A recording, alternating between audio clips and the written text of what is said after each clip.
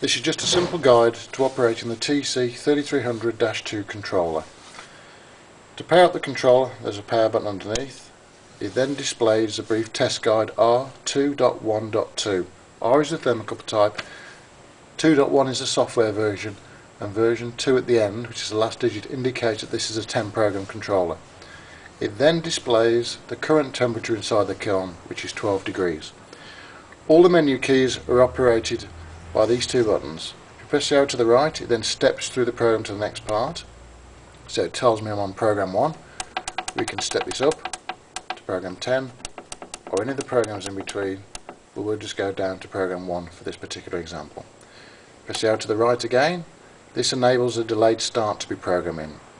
Pass means that the kiln just jumps its feature and goes to start instantly, but we can tell it to start in, say, 10 minutes from when the controller start button's pressed, or we could do it in several hours if we wanted it to kick in over the weekend when we left the kiln.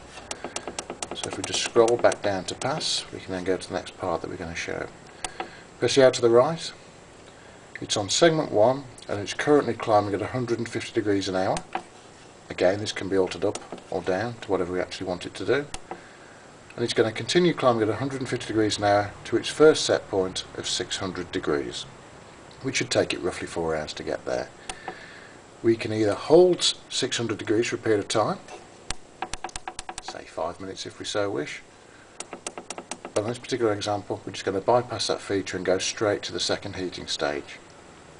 So if we press the arrow to the right again, it then goes to segment 2, which is 250 degrees an hour. Pressed again, it then goes to the top temperature, which is 1100 degrees C in this particular case. Press it to the right, it currently says pass, but we're going to put a 5-minute soak in, so it'll now hold 1100 degrees C for 5 minutes. If you press the arrow to the right, it currently says end. If we wanted to put a cooling speed in, we hold the up button and we can now program it to say let's do 100 degrees an hour. You'll notice that the longer you hold your finger down, the quicker it scrolls, which is why I overshot. So we've now got 100 degrees an hour, and we want it to cool from 1100 at 100 degrees an hour down to 400. Press the arrow to the right, then it says pass. Press again, it says end. To come out of this menu and go back to the main menu, you press the button with a triangle and the square.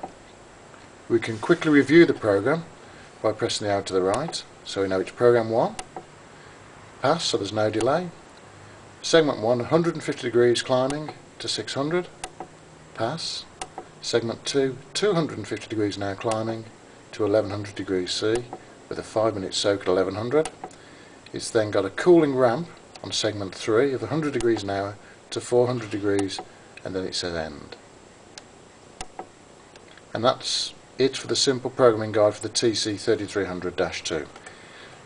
To get back to the main menu, press the button with a triangle and a square, and to start the firing, you just press the button with the triangle and the square again. It shows the program number it's trying to fire. You hear the security contact to click in. It shows the current temperature of the kiln, and it shows that the ramp light is then flashing that it's in the actual firing mode. And periodically, you'll still keep seeing the load light coming on throughout the firing. This will be quite sporadic early on, but as the kiln gets higher in temperature, this light will remain on more constantly till the actual firing completes. Once the firing has completed, it will then display end at the end of the firing, and that concludes the programming guide.